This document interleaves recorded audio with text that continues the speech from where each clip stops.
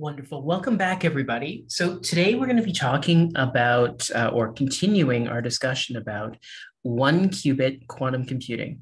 And what we're working towards in this part of the course is our full proof of universality. But of course, we're going to begin by talking about single qubit quantum computing. So let me just share my screen. Wonderful. Okay. So the basic idea, just to remind you of what the computational model will end up looking like for one qubit QC, is that we're allowed to do a number of different things. The first thing is we can prepare the state 0. Okay, so without this is needed so that way our quantum computer has some uniform initial configuration, and we're going to just define this initial configuration to be the 0 state, which, if you recall, in column vector notation, for those of you who haven't become fully comfortable with Dirac notation, is just this vector over here. Okay, now the next thing that we can do is we can do operations on this. So we can apply operations in the set identity X, Y, Z, and then the Hadamard operation and the S operation, as well as some other operations. The first one of these is the T gate, the RZ operation, and RX operation. Now, these gates over here are kind of special compared to these operations. These ones are known as the Clifford gates. And these end up forming a finite group.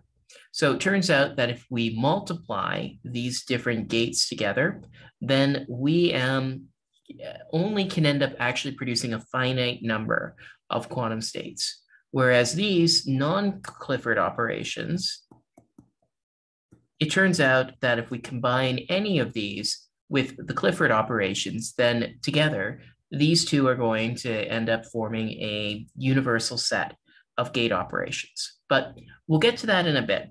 So the first thing that I wanted to say is, okay, well, how does this actually work in practice? So we begin, let's say my algorithm that I want to perform is, my algorithm is as follows. What I want to do is I want to, step 1, prepare 0. Step 2, apply H, 3, apply Z, and 4, apply H. This transformation as a sequence of gate operations can be written as H, Z, H acting on 0, where this is step 1, this is step 2, 3, and step 4. In here. Note that this is unfortunately in the exact opposite order of what we would like, for time ordering. Often we like time ordering from left to right. Unfortunately, matrix multiplication was defined to kind of go more from right to left. So that's the reason why when you're reading out a sequence of operations you want to do, one after another in quantum computing, those operations are given right to left, not left to right, just because of the fact of the conventions that we chose when matrix multiplication was defined. So these are the operations that we're allowed. And there's a third thing that we can do, which of course is measure. And so what measurement ends up doing is it ends up giving us a value that's either 0 or 1 with the probability given by X psi absolute value squared. So as a particular example, let's take a look at what this would end up looking like. So if psi is equal to, I don't know, 1 over 4 plus 1, Or now, you know what? Let's just make it 1 over root 2, 1 over root 2. There we go. At least I know how to deal with this reliably. So in any case, the probability of 0 for this guy is, again, just the absolute value of 0 interproducted with psi squared. And that is this component up here, which is 1/2. And similarly, the probability of 1 would be 1/2 for that. Now, when we're going through and in order to go through and do these operations in this sequence over here, though, and compute the probability of some sort of a measurement in the end, what I need to do is I need to go through and explain what specifically each of these operations ends up doing. And so this discussion of this, as well as the important properties of these gate operations, is really what we're going to take up in the majority of the rest of the time in this lecture. So the first operations that I want to be able to discuss are the Pauli operations. Now, these operations are named after Wolfgang Pauli, one of the founding fathers of quantum computing, or not, indirectly quantum computing. I meant quantum mechanics. So the Pauli operations are defined as follows. X is 0, 1, 1, 0. This is equal to the NOT gate, if you recall from reversible quantum classical computing. We next have the Y gate, which is defined to be negative I, 0. And the Z gate is defined to be 1, minus 1, 0, 0. All right, so these are the Pauli operations, and Pauli operations have a bunch of really beautiful properties. This is one of the reasons why they show up over and over again in our descriptions of computing, as well as in our descriptions of nature for that matter. But the first property for Pauli operations is that these operations are what we call Hermitian. So X is equal to X dagger. Now, if you recall what the dagger operation is, this is a complex transpose or a Hermitian transpose. And the idea basically is that what you do is you take the transpose of the matrix and compute its complex conjugate. So for example, X dagger is just defined to be 0, 1, 1, 0, transpose, and then complex conjugated. This is, of course, equal to the complex conjugate of the transpose of the NOT operation, and the transpose just switches the rows and the columns. So you can see that it ends up forming this, and that's equal to X. So this is X equals X dagger. Okay, cool. Now we can also see the same thing with Y. Y is actually also equal to Y dagger. And this is a little less obvious, but let's actually just do it all out. So Y dagger is the following: transpose, then an element-wise complex conjugate is applied. So this is equal to, first, the transpose, which switches the rows and the columns. So the first row becomes the first column, and the second row becomes the second column. And then we take the element-wise complex conjugate. Remember, the complex conjugate of I is equal to minus I. So this ends up being 0 minus I minus I, 0, which is just equal to Y. So you can end up seeing that Y equals Y dagger and X equals X dagger. Similarly, Z equals Z dagger, even more trivially. So these operations are known as Hermitian matrices. So a matrix is Hermitian if and only if we end up having that A is equal to A dagger. Okay. The next property about Pauli operations is Pauli operations are unitary. Okay, and again, what was the definition of unitary matrices?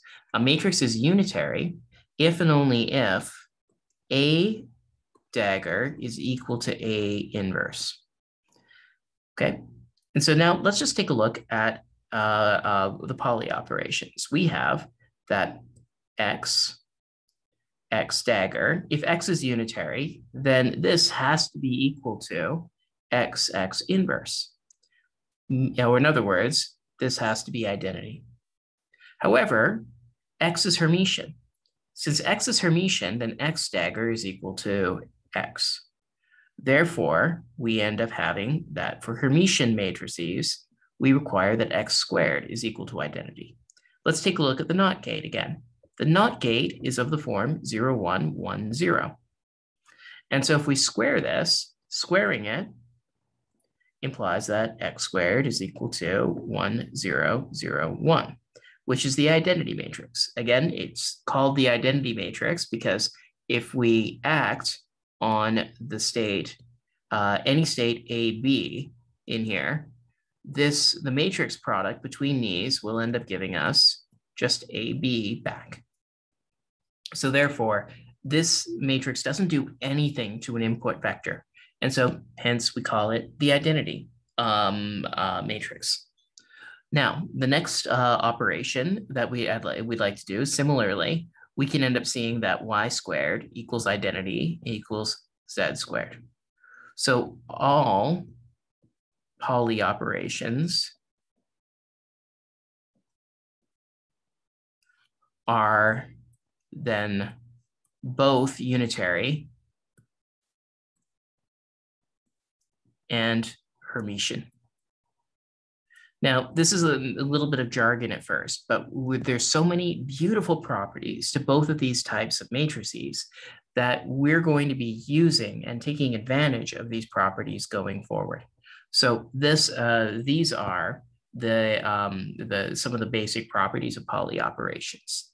The next property that's really important to know about Pauli operations is that we have that xy is equal to minus yx. Similarly, xz is equal to minus zx, and zy is equal to minus yz. So basically, this property is known as anti-commutation.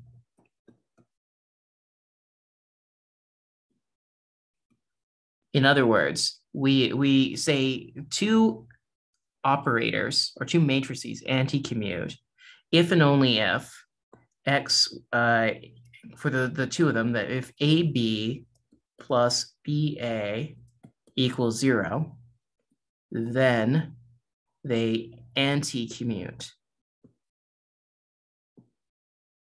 Of course, there's another piece of jargon, which will come up later, but not so much here, is two operations are said to commute, on the other hand, if AB is equal to minus B, or is equal to BA.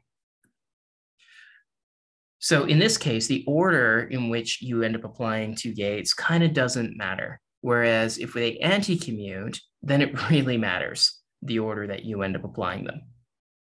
Okay, so that's the anti-commutation property of Pauli operations. The next one is actually something really kind of cool. It's that x times y is equal to I times z, and y times z is equal to I times x. And similarly, z times x is equal to I times y. So you end up seeing that there's this property where if you multiply two different Pauli operators, you end up getting the third one, but with a I multiplied by it in front. Okay, so this is again a very useful property that we end up having for Pauli operators. The next thing that I wanted to describe about Pauli operations is actually that Pauli operations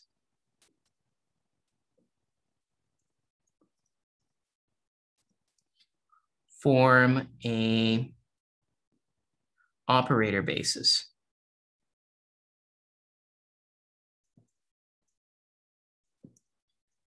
Specifically, what I mean is that for any matrix, for all matrix M, call it in C2 by 2, there exists constants alpha, beta, gamma, delta, such that M is equal to alpha identity plus beta x plus gamma y plus delta z. All right. And in practice, actually, you can end up figuring out what these constants actually are. And the way that you can do that is just by using the fact that we can that you can define an inner product for the Pauli operations. In particular, the inner product between two matrices can be defined as follows. The inner product between matrix A and matrix B is defined where these two are in C2 by 2 in both cases, is then 1/2 the trace of A times B, where the trace of the matrix A, B, C, D is just equal to the sum of the diagonal elements. So this is just A plus D. Okay, so that's how we can end up computing the inner product. And similarly, just like we would with an operator basis, we can end up finding for M is equal to alpha I plus beta X plus gamma Y plus delta Z, we end up having that alpha is equal to the inner product of the matrix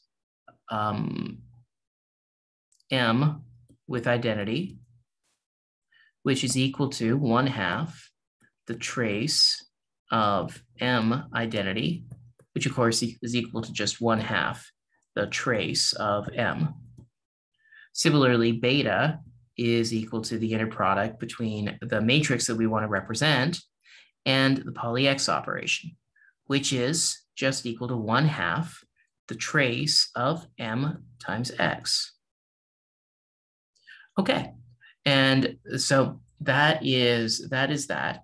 But just to give you an idea about why exactly this ends up working like a valid inner product, we need to know that all of these operations or all of these basis vectors, I say vectors loosely because they're now matrices, but we're treating them as if they're no different from vectors. All of these different basis elements are orthonormal. So to give you an example, let's take a look at the inner product between X and identity. Okay, this is equal to 1/2 the trace of X, which is this. Now you can see that the diagonal elements of this matrix are 0. So therefore, this is equal to 0. Now, let's take a look at the inner product between, I don't know, say X and Y. Well, the inner product between X and Y is 1/2 the trace of X times Y. Okay, that's cool. But this, it turns out that trace has a nice property. The order of that you use for a trace of the product of two matrices doesn't matter.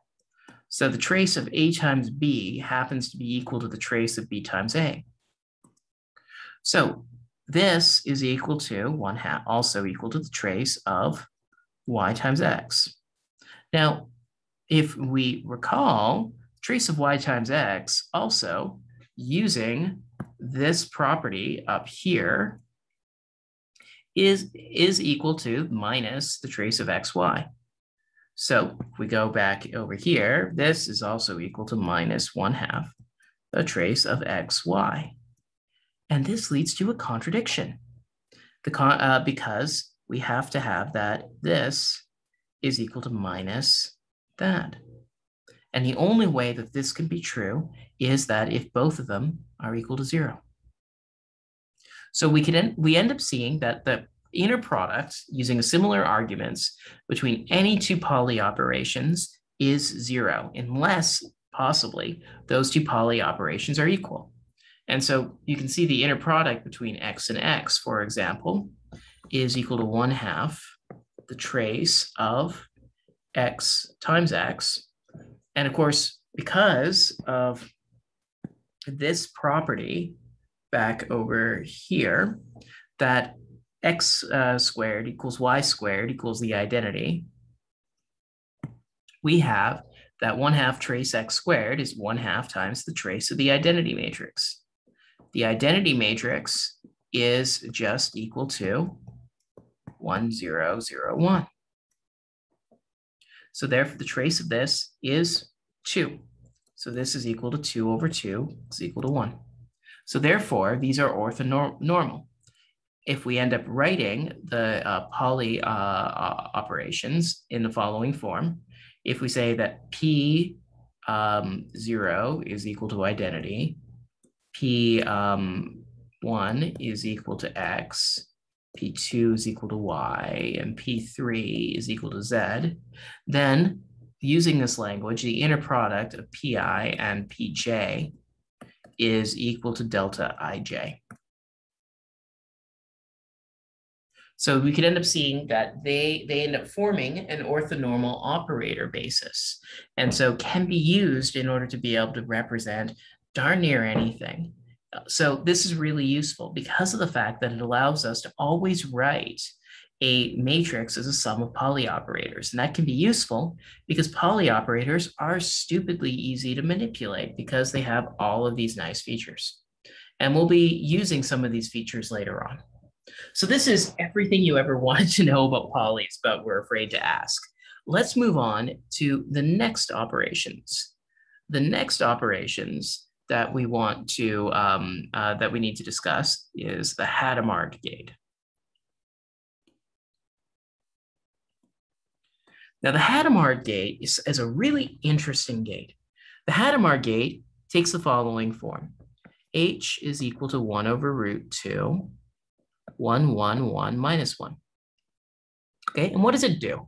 Well, let's just get an idea about it. So if we look at its action on 1, 0, which is equal to the all 0 input, this is just equal to 1 over root 2, first row, times the first column, plus the second row, times the first column, because there's only one column.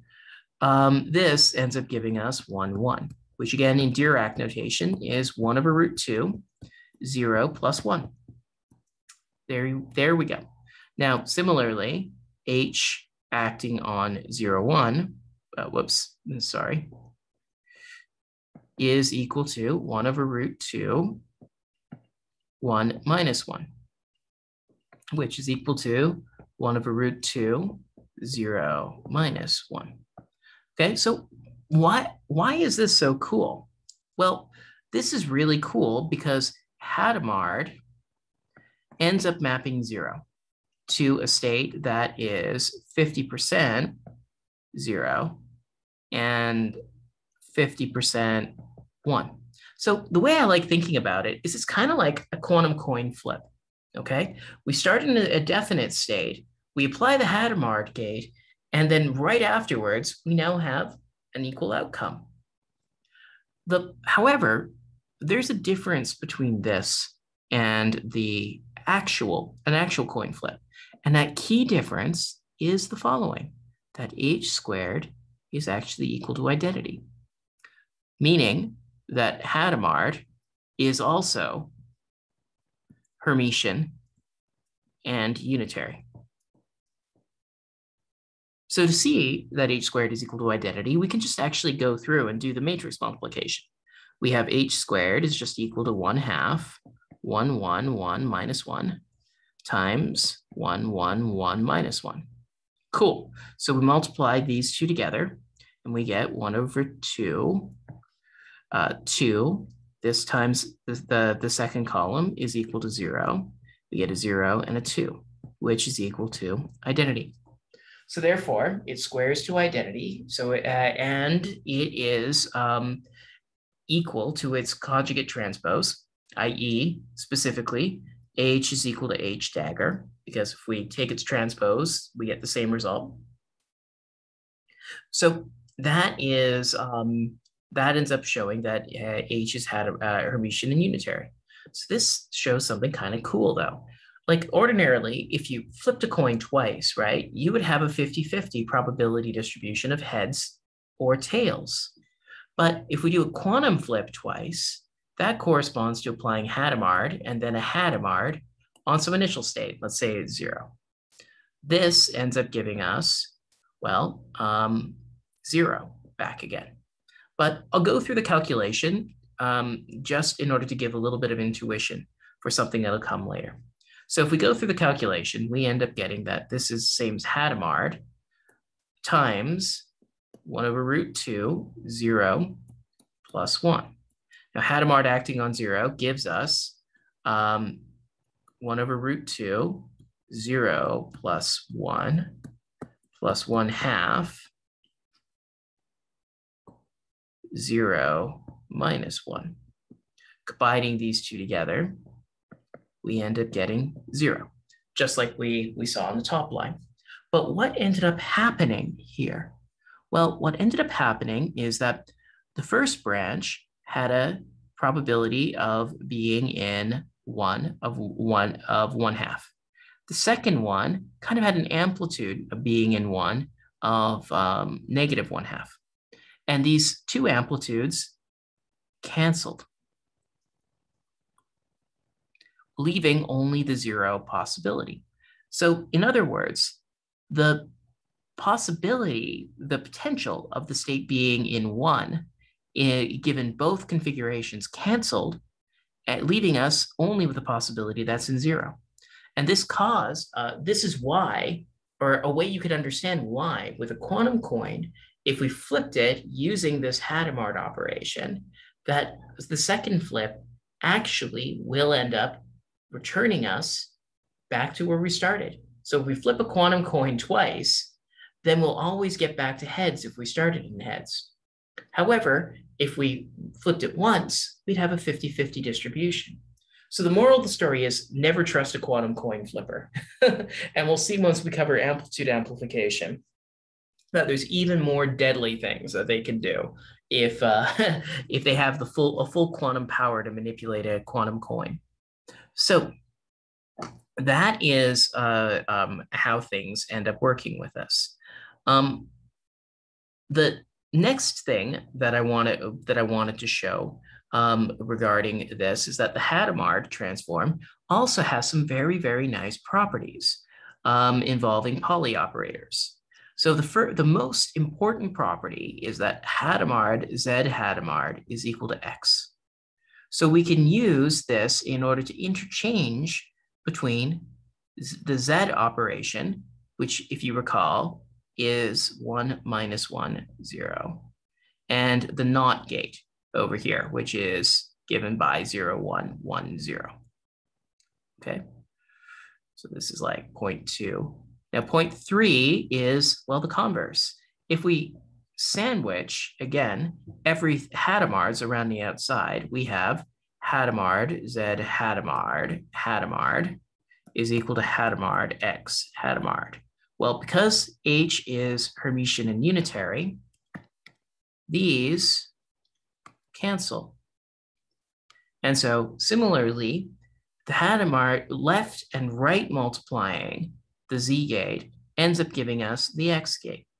So if we go back to the circuit that we did earlier, or we talked about earlier, where we talked about applying H, Z, H to 0, using this identity, we can see that this is exactly the same thing as applying a NOT gate to 0, which will deterministically end up giving us 1. And so these identities can give us fast ways of computing common operators like this pattern, this HZH pattern that you see over here. Whereas if you didn't know these properties, you'd have to go and do all of the matrix multiplications to validate that the action of these 3 operations on the 0 state will end up giving us 1. All right, so that is a very nice property that we have for this. Let me now talk about the S gate. So the S gate is actually defined to be the square root of the Z gate. And the S gate has a similar property. It could actually be used to transform the X into the Y gate. And that's one of the main reasons why S ends up getting a lot of play. The property that we end up having for this, let's call it 4, is that S, X, S dagger is equal to Y. Now we can see this just by multiplication. So first, S is equal to the square root of 1, 0, 0, minus 1, which for a diagonal matrix, we can compute the square root of a diagonal matrix by taking the square root of its elements. So only for a diagonal matrix, the square root is 1, 0, I over here. So we end up finding that 1, 0, 0, I acting on 0, 1, 1, 0, 1, 0, 0 minus I over here.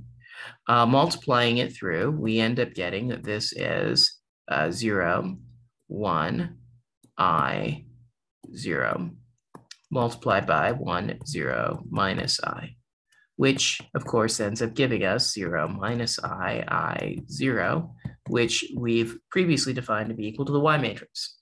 So the phase gate allows us to interconvert between the two. And similarly, we end up having that the Y gate can be built using S and Hadamard from the Z gate.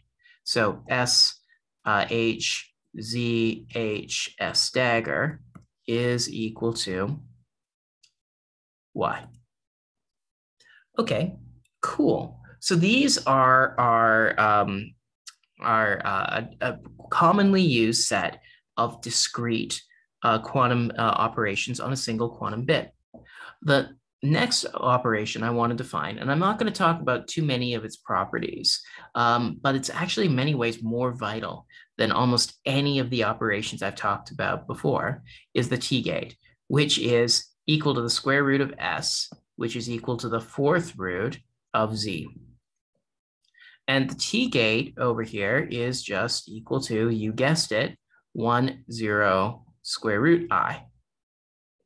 And if you're wondering what square root I is, well, square root I can be written as 0, 0, e to the I pi by 4, where e to the I theta is equal to cos theta plus I sine theta.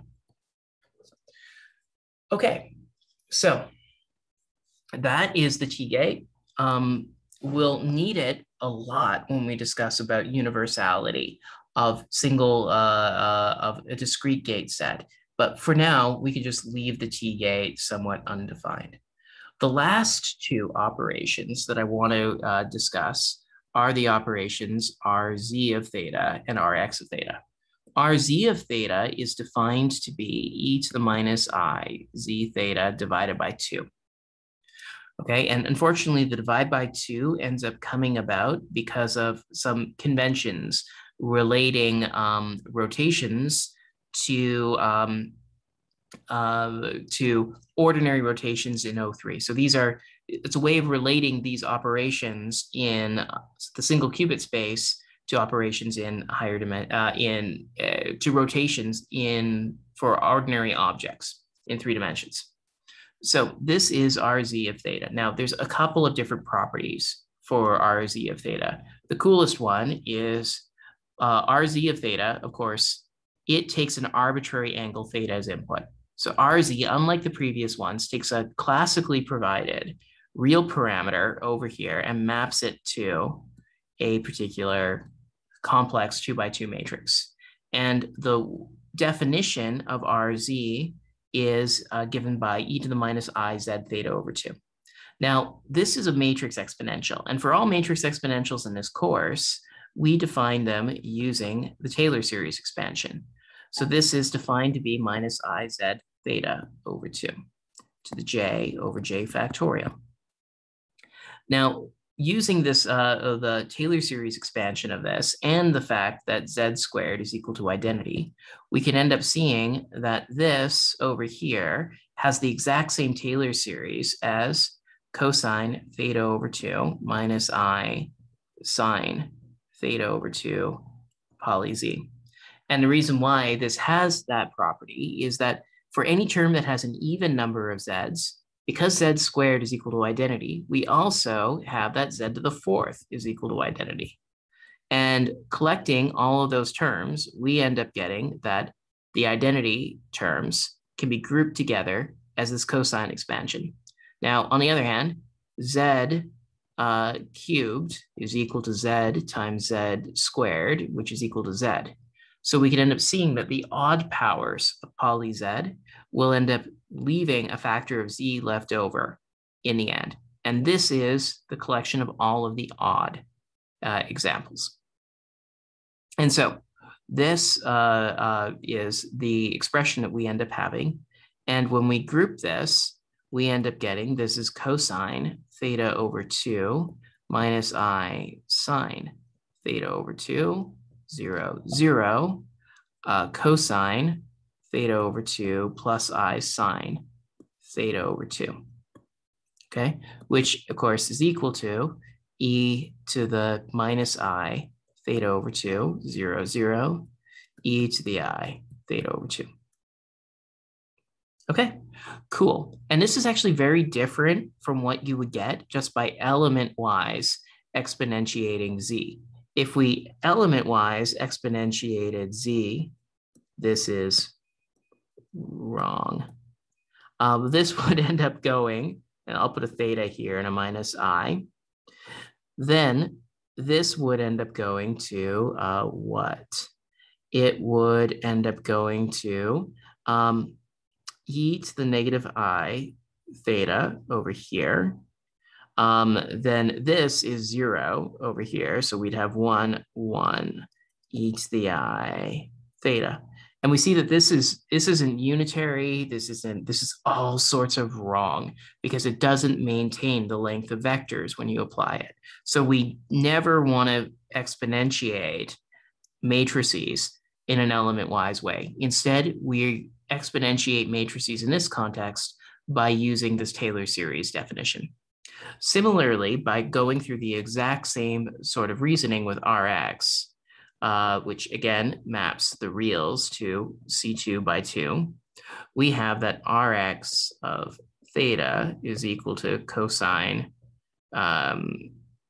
theta over 2 identity minus I sine theta over 2 x, which is equal to cosine theta over 2 minus I sine theta over 2 minus I sine theta over 2 cosine theta over 2, okay?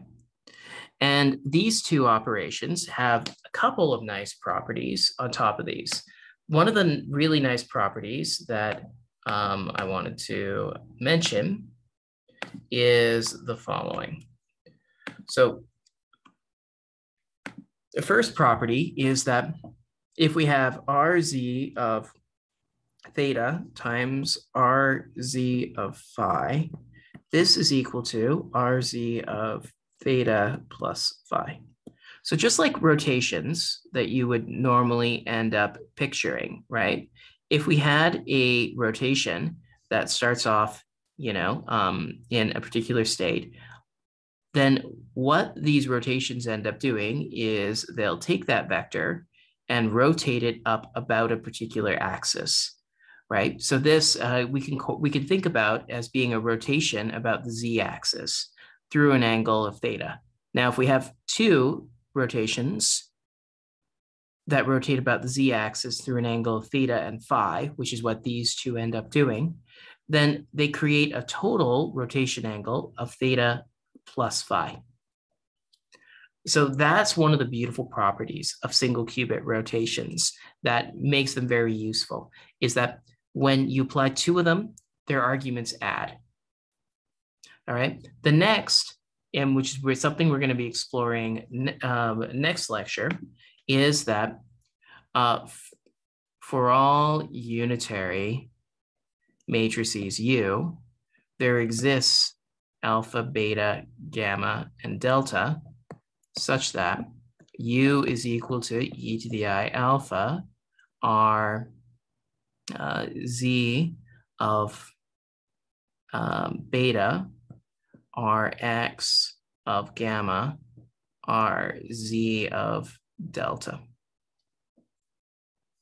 All right, so this ends up saying that any unitary matrix can actually be decomposed only into Z, X, and Z and X gates with this extra phase factor put in front of it.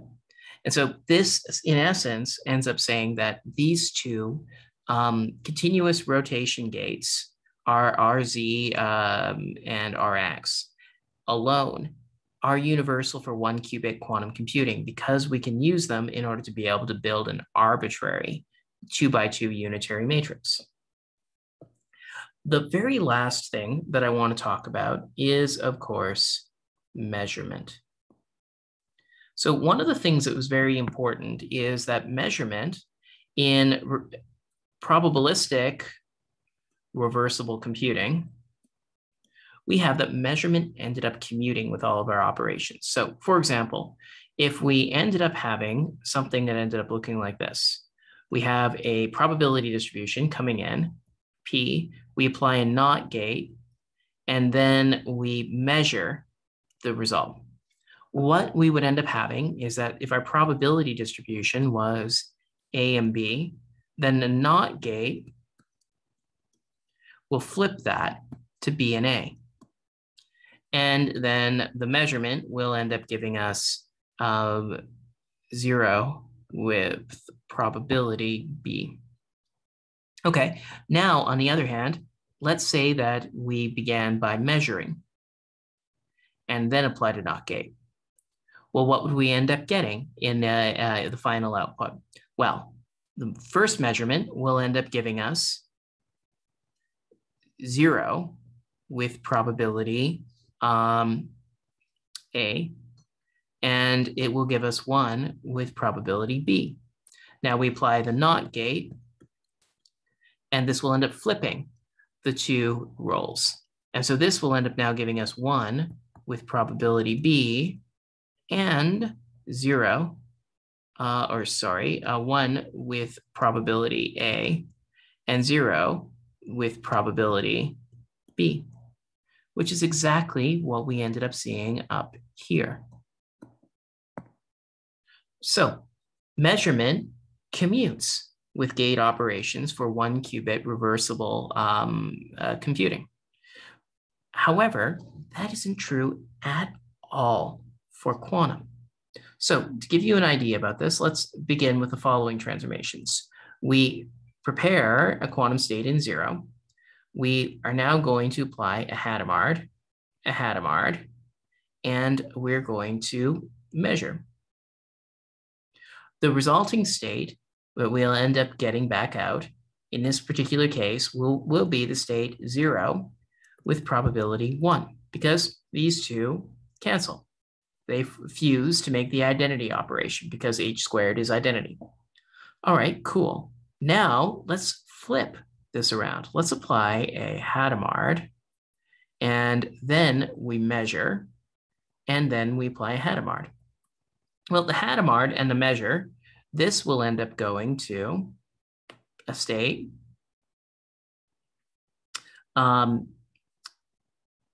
0 with probability 1/2 and 1 with probability 1/2.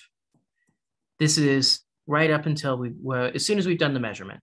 So we apply the Hadamard gate on 0, then we measure it. And as we said repeatedly, the Hadamard gate applied to 0 has a 50-50 probability of 0 and 1. So that's all I've discussed here. Now we apply the Hadamard gate. In both the 0 and the 1 case, the Hadamard gate will now map us to 1/√2, 0 plus 1 with probability 1/2. And in this case, it'll map us to 1/√2, 0 minus 1 with probability 1/2. So you can see that these two probability distributions are radically different. The order of when you do a gate and when you do a measurement actually is really important. And this makes measurement an active participant in quantum computing rather than a passive one. But why? Why is it that these two operations have such radical differences? Well, in part, this is all going back to this calculation that I ended up doing previously. So we ended up showing, I think this is it. Yes, this calculation. What we showed is we showed that if h squared is equal to 0, and the reason why h squared was equal to 0 is because the possibility or the probability amplitude that the quantum bit was in 1 canceled the probability amplitude that it was in 1 from the other branch. So to view this diagrammatically, we have two possibilities. It starts in 0.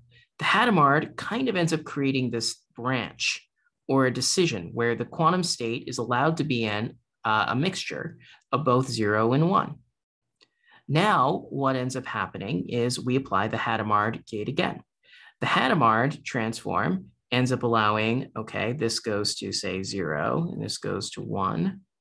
Now we apply the Hadamard gate again, and Hadamard gate will allow us to stay in 1 with some possibility, then transition up to 0 with some probability, and then we have these two.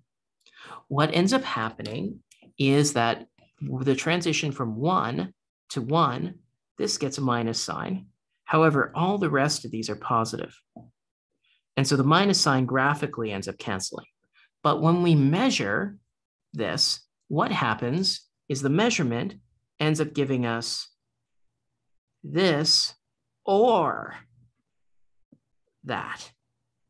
Now, because of the fact that these are just two disjoint possibilities, we don't end up in a situation when we do the measurement where these amplitudes can recombine in order to interfere. And this is why the order of measurement really, really matters for quantum computing, because measurement destroys information or extracts information from a system. And that information you extract can remove these possibilities or these probability amplitudes that can interfere with each other. So this is why you have to be really careful about how you use measurement in quantum computing, because if you use it in the wrong way, it can remove the very interference patterns that we'll see will be absolutely vital for us getting quantum advantage in algorithms like search or others. So, okay, well, that's it. Thank you very much. And yes, stay tuned for the next lecture where we'll begin by showing how we can use RZ and RX in order to implement an arbitrary single qubit rotation. Thank you.